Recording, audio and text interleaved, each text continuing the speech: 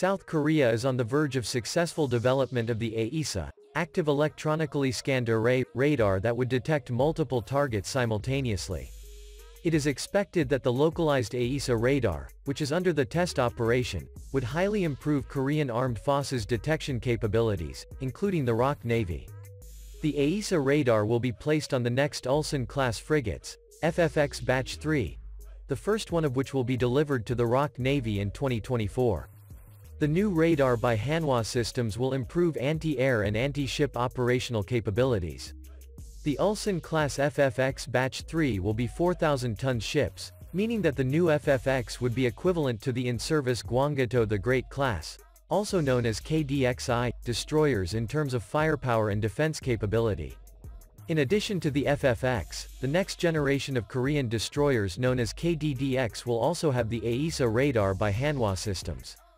They will thus be able to detect and monitor up to 4,000 targets simultaneously thanks to the four-phased array placed on each side of their integrated mast. The Korean military and DTAQ, Defense Agency for Technology and Quality, explained that the previous destroyers used spinning radars that update target information by rotating 360 degrees for beaming.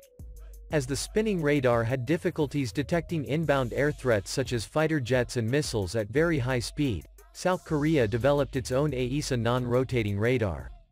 A key of the AESA radar are the transmitter and receiver (TR) modules that simultaneously detect several targets at a distance far away.